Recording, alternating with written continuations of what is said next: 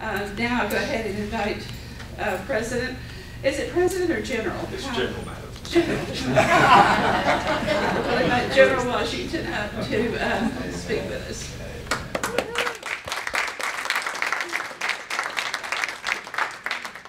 Well, good evening, which is a proper colonial greeting. By way of introduction, formally, my name is George Washington. My rank is Commanding General of the Continental Forces of these United States. Though yes, my serial number is 1. Of course, we did not have serial numbers, but I was the first officer commissioned to build an army where none existed, to fight the most powerful military force in the known world, the British Army. I have come some 2,000 miles from my beloved Mount Vernon in 200 years of history to remind a forgetful people of the legacy of faith and freedom that has been left to you. We are a forgetful nation. We have forgotten from which we have come. There was a man that said that people without a heritage are easily manipulated. His name was Karl Marx. In California, I understand that they are considering removing American history as a curriculum in the school systems to make more time for taking tests. A people without a heritage are easily manipulated. We must remember this.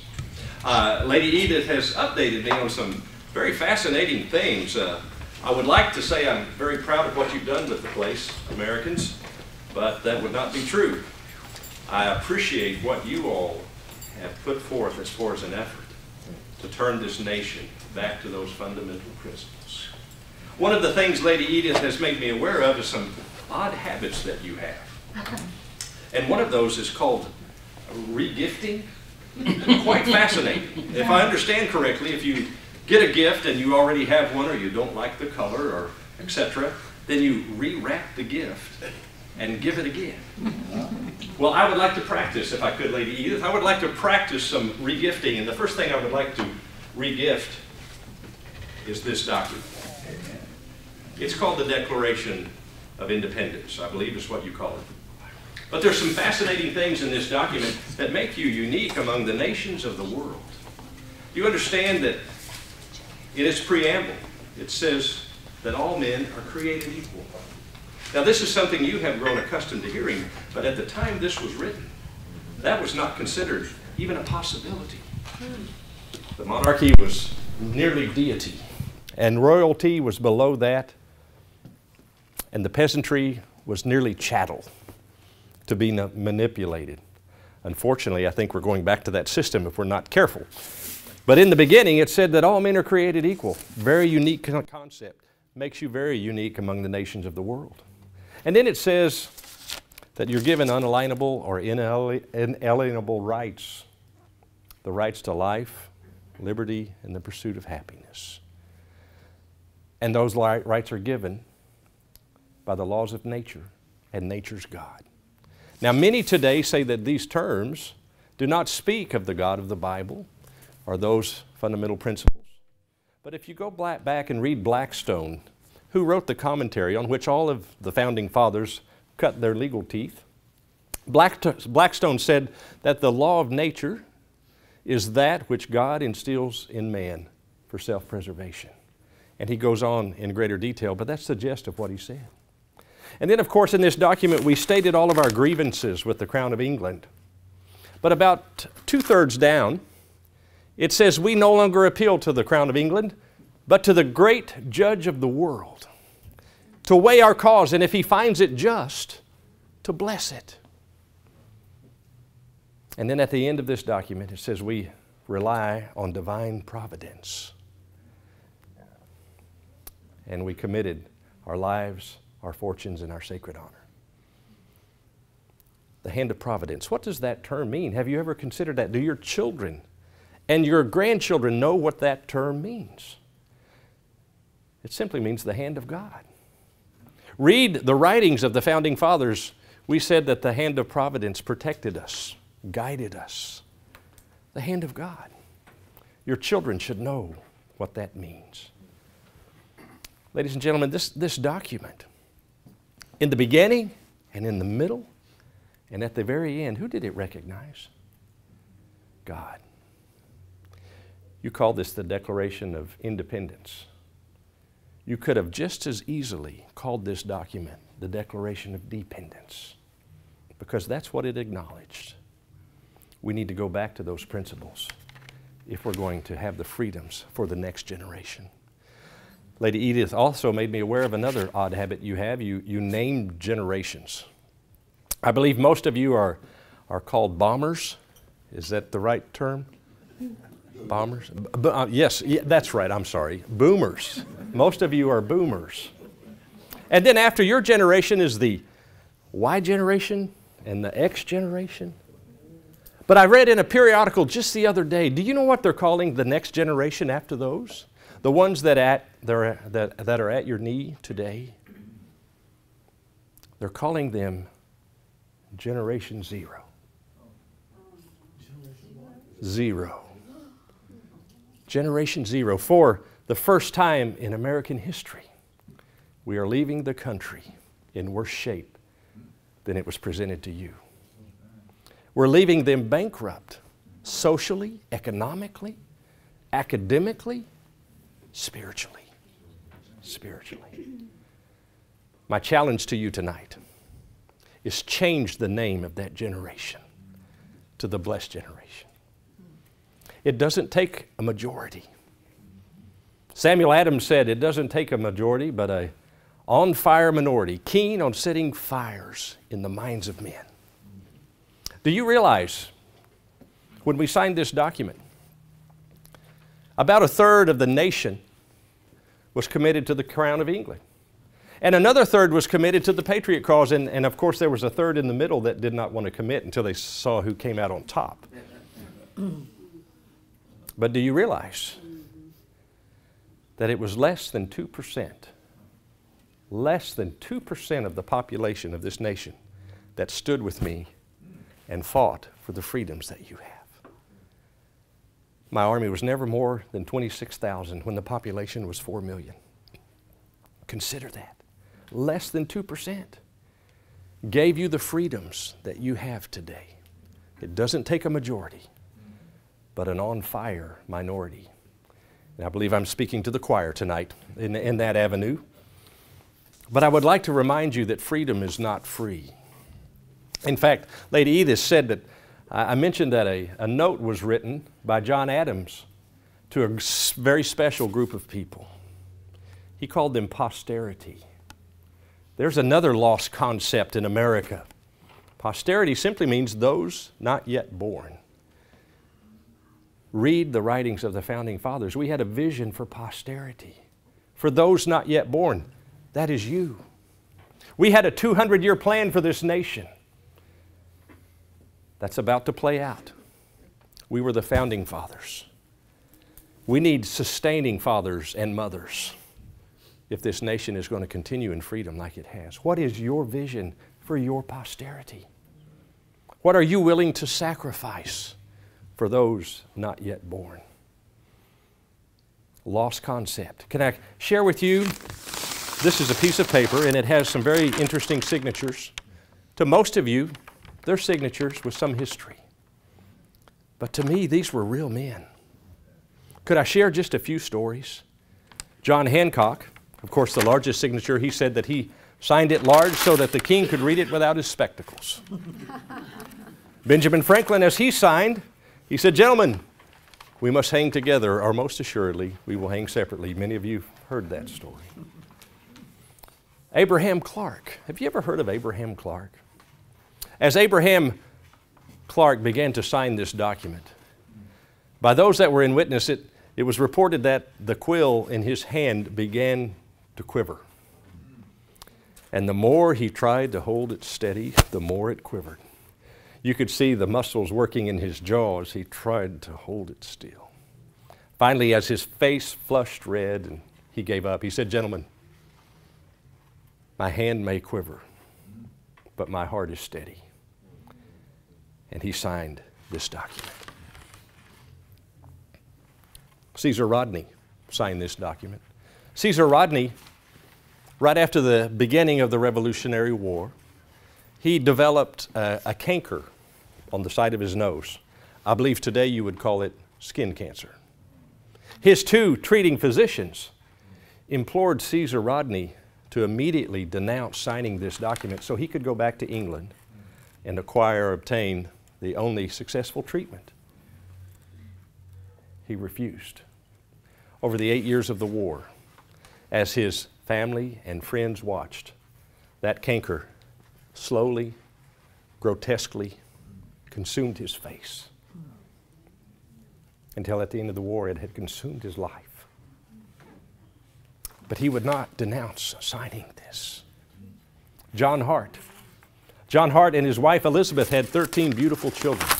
Martha and I spent many an evening at their beautiful plantation.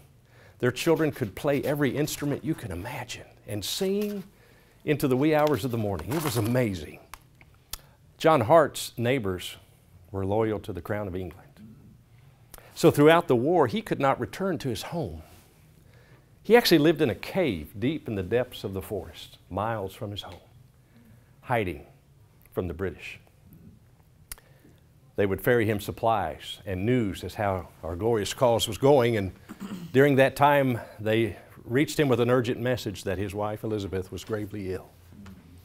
So risking his own life, he snuck back to his own plantation home. And it's recorded that he had 22 precious minutes with his wife Elizabeth before his neighbors had reported him, and as he fled through his own garden as the British fired on him, back to his cave. At the end of the war, as John Hart returned to his plantation to find it completely burned out, everything he owned gone, a fresh grave at that foundation of his wife Elizabeth, who had died alone.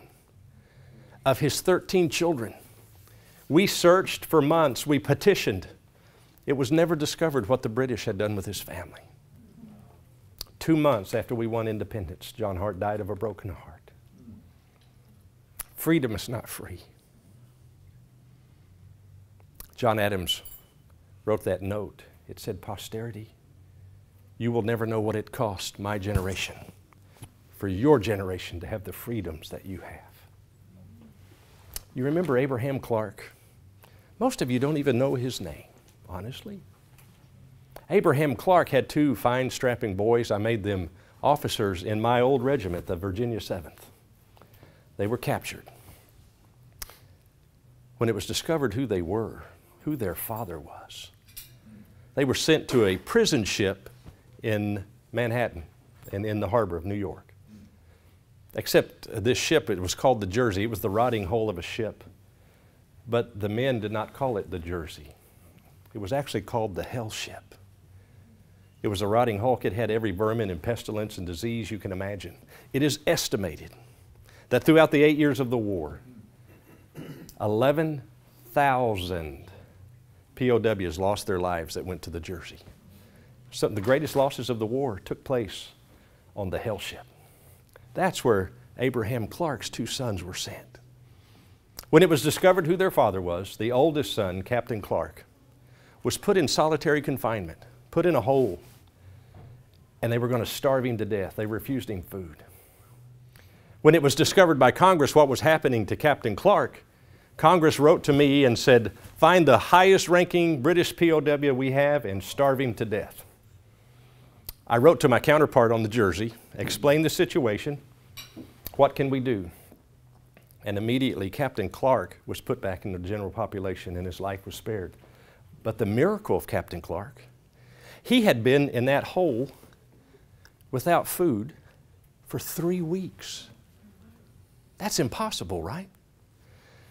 What was later discovered, the other prisoners would take a small portion of their bread ration and compress it, risking their own lives. If they had been caught, they would have been executed.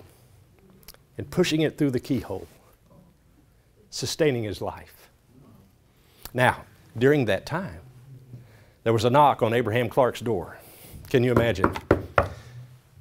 There were 2 diplomats from the British government. And they handed him a piece of parchment, and on that parchment was a full pardon for Abraham Clark and his 2 sons. monetary compensation and passage to anywhere in the world. The British owned the seas. They owned the world. They could send Abraham Clark and his family, wealthy for the rest of their life, anywhere he wanted to go if he would do just one thing. And that's denounce signing this document. It's reported by those that were in witness that as Abraham Clark read that parchment, that hand began to tremble again. And his tears began to fall. And he mumbled something. And excitedly, the British diplomats thought he had agreed to sign. Finally, one of these 56 men, finally, one of them would denounce signing this document. And they said, "Excuse me, Mr. Clark." And it's described by those that were of witness that almost like a caged animal, Abraham Clark said, I cannot. And he crushed it and handed it back and closed the door. Thinking he'd closed the door on the life of his 2 sons. Why would he do that? For posterity. For you. Holy Scripture says that if a father will train up a child in the way he should go, that when he is old, he will not depart from it.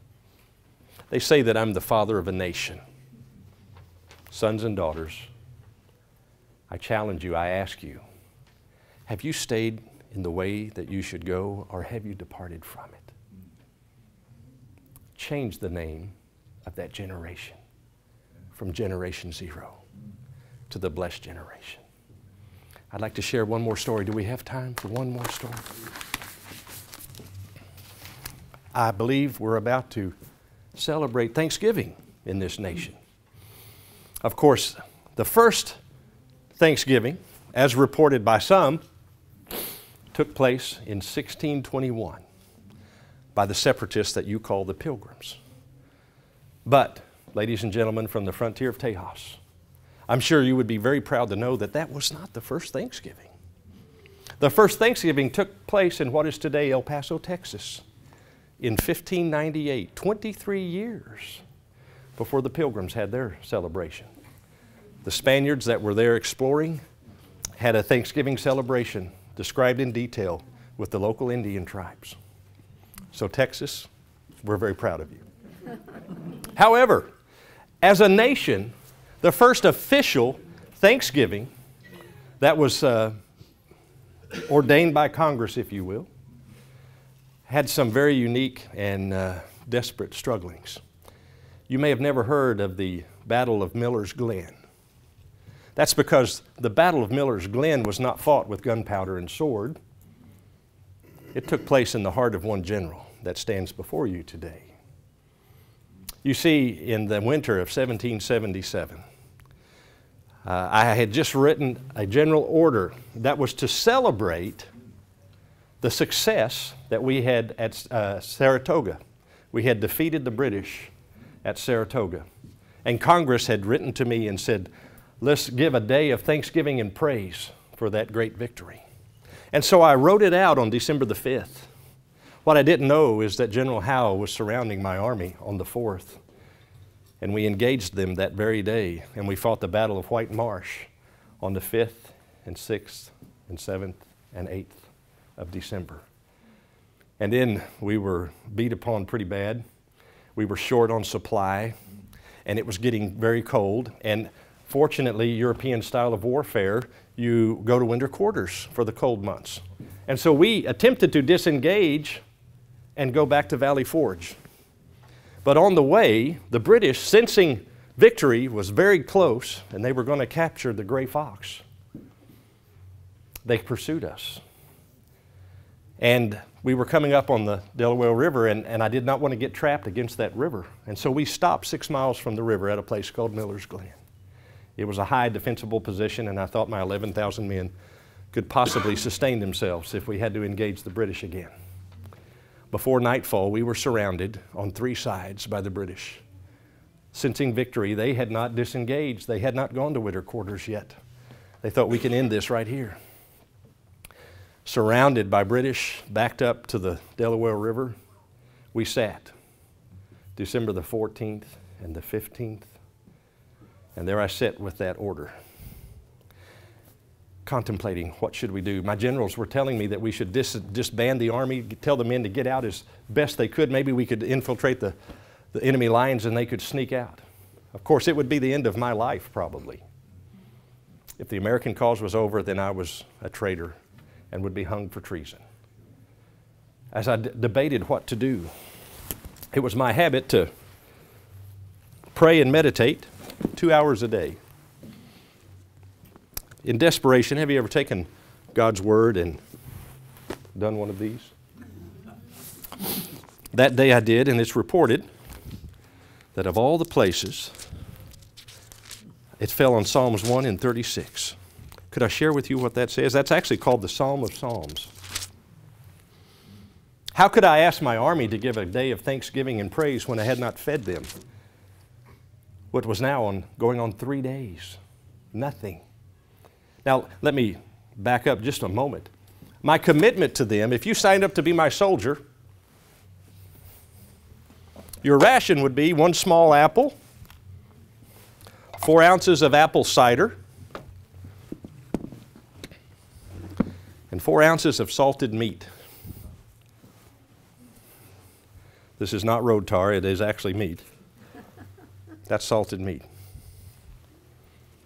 That was not your morning ration or your noon ration or your evening ration.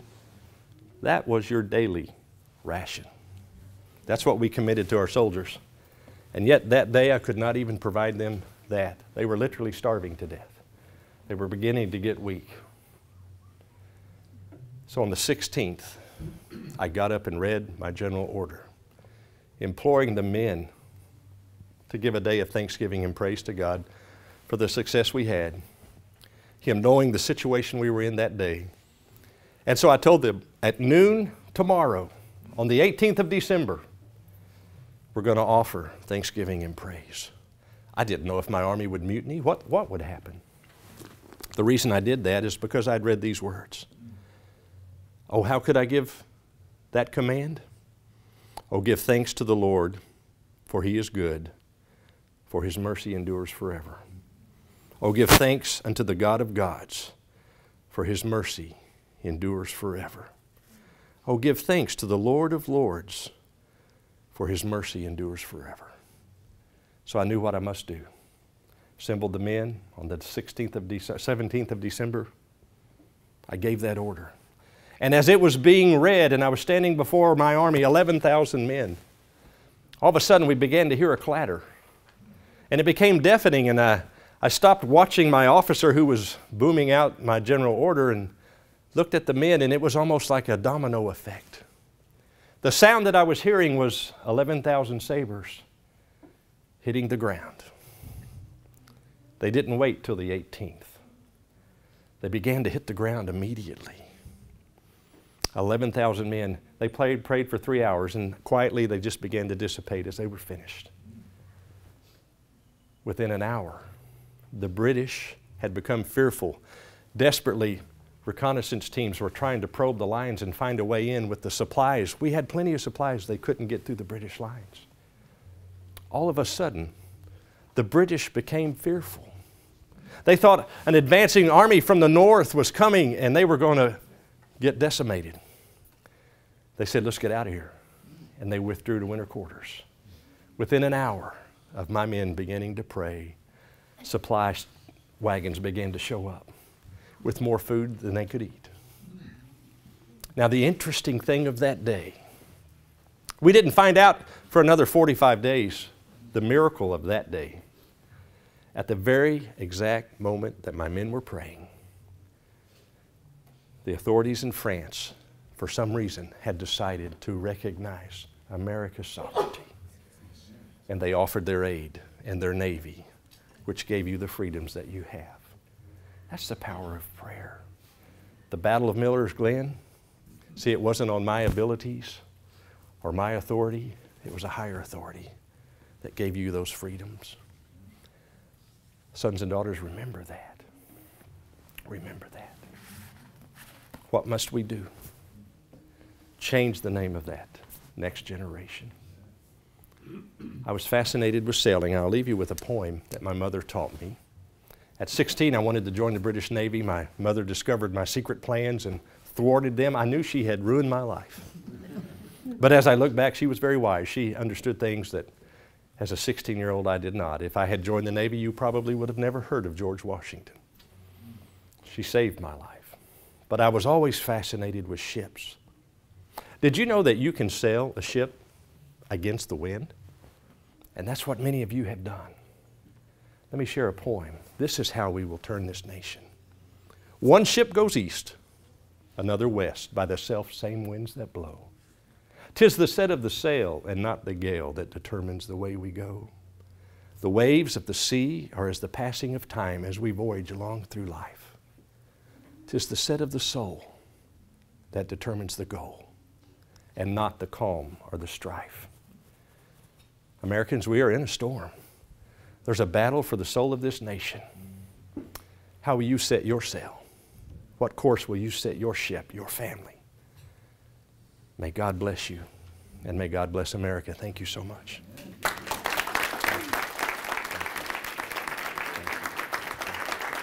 you. God is good.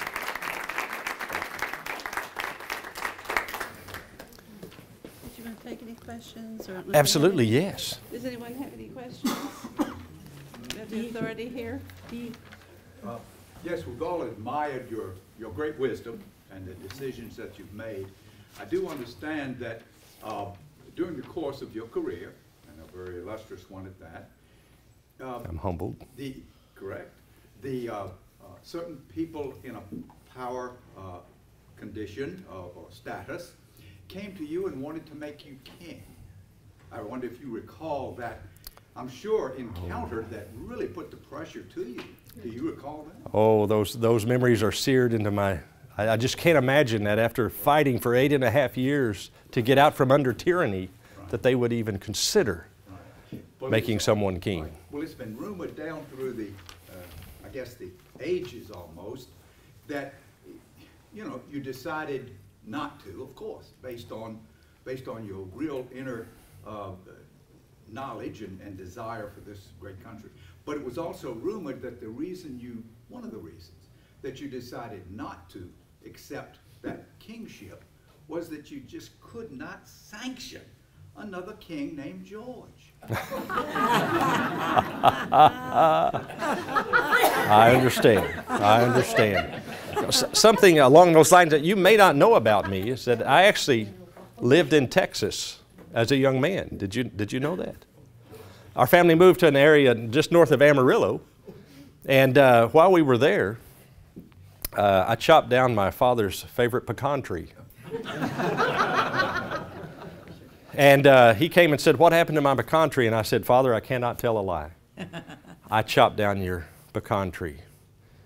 And he said, "Mary, pack the bags, load the wagon, we're moving to Virginia." And she said, "I don't understand, Lawrence, why?" I said, "That boy won't lie, he'll never make it in Texas."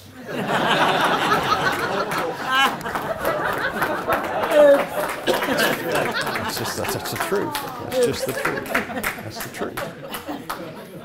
Any other questions? Can I ask one more? Yes, sir. You know, not an associate of yours, but one that history has brought you together in Lexington, Virginia, for one place, where the university is named after both of you, Washington and Lee University. Well, General Lee, of course, is known by everyone in this room. He preceded you, of course. I'm sorry, he was after you. But he had a famous horse named Traveler. I wondered, did you give a name to your horse? I had two favorite horses throughout the war. Nelson, named after General Nelson, one of my favorite generals, and Blueskin, who was a large... I'll tell you a fun thing I do with school children is I'll ask them, "I've got a question for you. What color was George Washington's white horse?"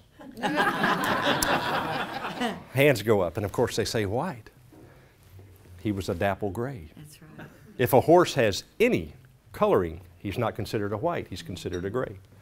So my Blueskin, of course, called him Blueskin because if you got him wet, he had blue splotches on his skin, but they were both steady under fire like no horses I've ever had.